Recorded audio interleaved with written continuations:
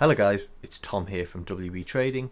Welcome along to the second in our series of videos on how to use TradingView. Now if you haven't seen the first one, I'd encourage you to go back and watch that before this video.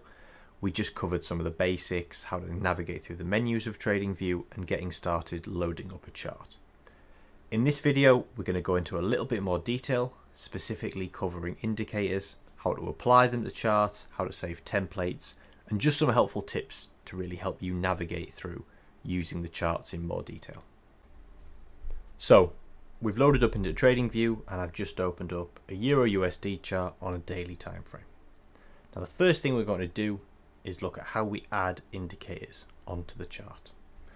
Now if we go up to the top here, along the top row you'll see a tab for indicators, metrics and strategies. We're going to open that up and what we get are a few options here. Now the one we need to focus on right now is the technical tab. And when you open up the technical tab, you'll get these options. You'll get standard indicators, what I imagine most of you would know when we refer to an indicator. We have a tab for strategies, we'll come on to in a minute, volume, chart, and candlestick patterns. Now we're going to stick with indicators just for this example. And as you can see, if I scroll down, there's an awful lot there. We're just going to pick a very straightforward one to go through an example of planning out on the chart, and I'm going to pick average true range, which hopefully most of you will be familiar with.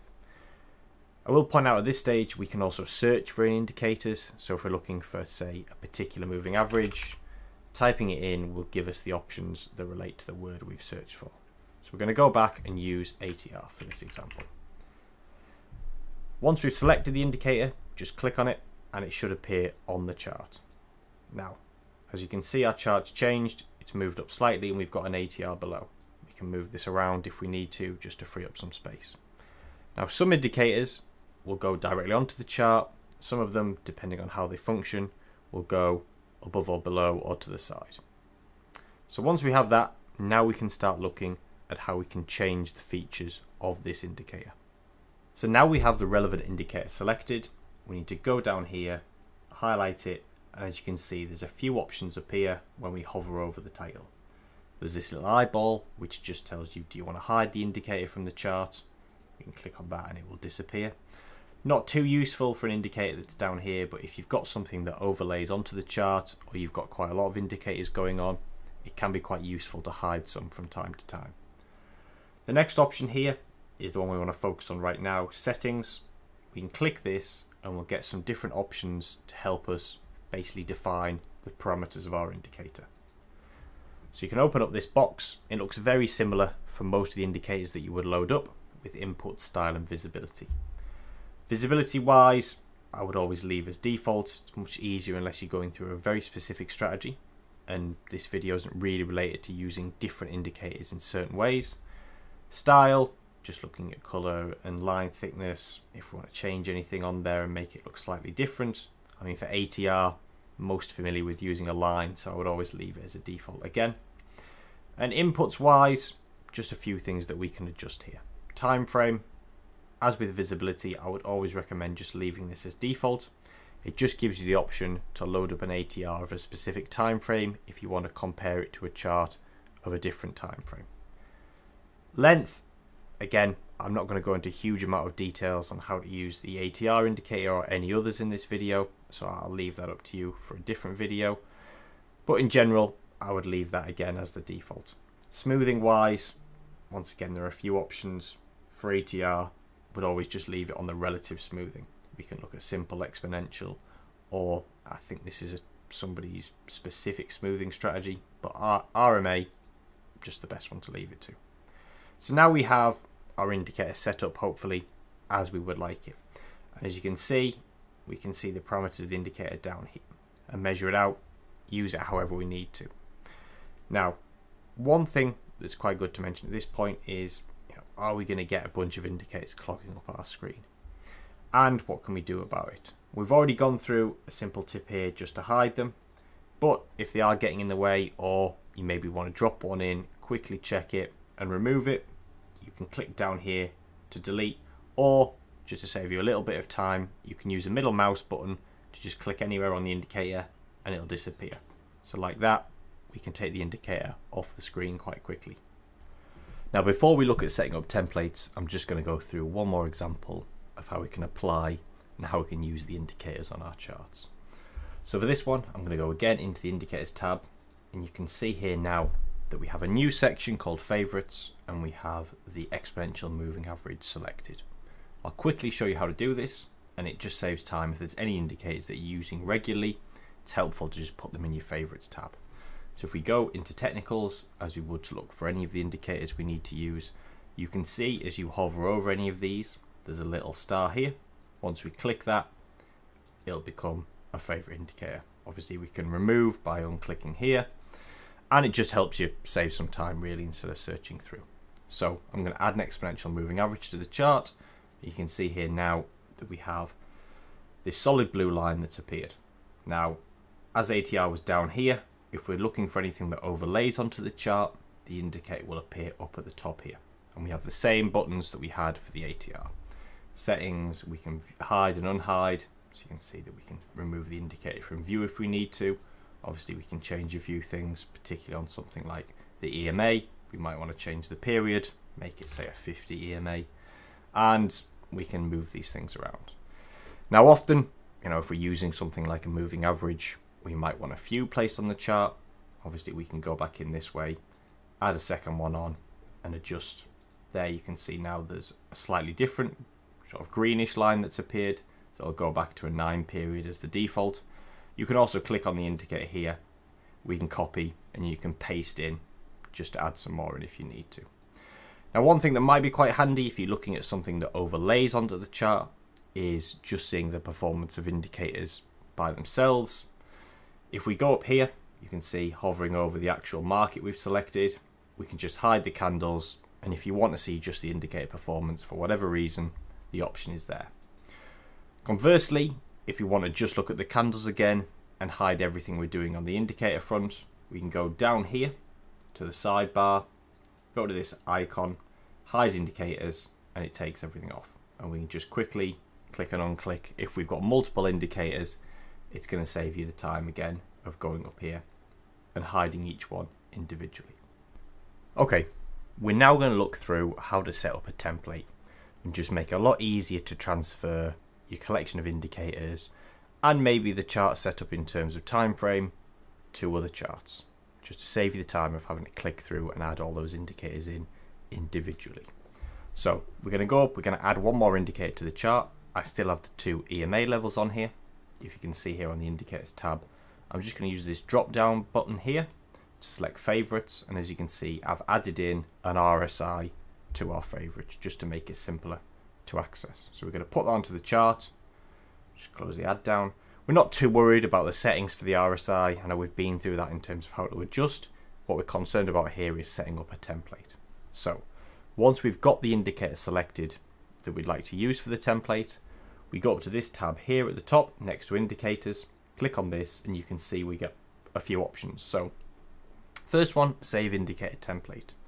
This is basically going to be the way that we convert all these indicators into a default template that we can use on any chart in the future.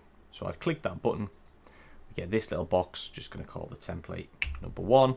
Now the 2 boxes here, remember symbol means that whenever we load this template up in the future, it would always default to the chart we're looking at right now, in this case Euro USD. I tend to not click this just because if I'm using a certain amount of indicators or combination, I'd like to see it across different charts, but I will tick remember interval, which will mean it will always come back to the time frame that we're on this chart, which in this case up here is a daily time frame. So I'll tick that, and as you can see it just gives us a quick recap of the indicators that we're using. Now once we click save, it means it's there for us to access. I'll show you how this works now. So if we go back into the template section, I'm first going to transition across to one of the default templates they've already got set up. We're just going to choose the Bill Williams one, and as you can see when we click on this, obviously the chart layout changes. We've now got things like multiple moving averages, we've got a volume down the bottom.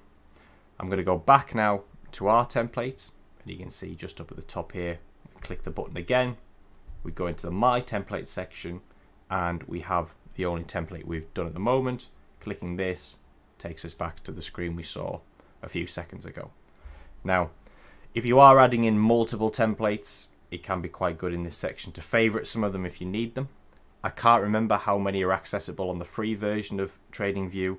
You'll be able to access more on the pro version, but certainly you can put quite a few on there. So obviously there are the default ones there if you want to use, but I would suggest, if you're using a regular combination of indicators, it's going to save you a lot of time to have them selected as a template here. And in case you just want to delete them in the future, obviously just remove there, and it'll take it off the list, as you can see there. The final thing I wanted to cover in this video is the alerts. Now, as you can see, we've just taken off the RSI to make the screen a little cleaner. And if we go up to this top section here on the alert tab, it's going to allow us to set up a variety of options to basically tell us when certain things have triggered. Now, we can open up alerts based on indicators specifically in these tabs here when we go on to more, but I'm going to do a general alert and show you the different options up here. Once we open up this tab, the first thing it'll give us is a few decisions we want to make based on our market and what we're actually looking for as the alert. Obviously, I would usually keep it on Euro USD if we're just looking for a price alert, and if we want a specific value, we can add it into here. When does the market cross a particular value up here or down here? We can change this to a variety of things if it's only crossing up or down, entering any channels or anything. There's a variety of options here. Now, what we're going to look at in a little bit more detail now is what we can do in terms of the alerts for particular indicators. So we can look at this and say, do we want to know when the market crosses a certain moving average? Maybe when it crosses the 50. We get a few options here. We can even expand this out a little bit more if we go up to the top box here and say, well, do we want to know when one moving average crosses another? When we get points like this. So there are a lot of options to dig down into here. If we go a little bit further down the page, expiration time. Do we want it open-ended? Do we basically want it to activate once and then the alert disappears? And a few more options down here. How do we want the TradingView platform to tell us when the alert occurs? Quite a few options here. Obviously, if you've got the app, it gives you a little bit more flexibility. If you're on desktop, something like a pop-up probably most suitable, but we can also go through and sending emails. And obviously down here, alert name and message. If you've got a lot of different alerts set up, it's good to define them so you know which ones appeared. But all in all, quite a comprehensive system that we can use here. And obviously the more indicators that we have on the chart, the more variety in terms of planning out these alerts. As I said, if we want to do an alert specifically for an indicator, we can also go into this section here more and add an alert in this way. Opens up the same box, but if you want to find the specific indicator, it may save you a little bit of time going that way around.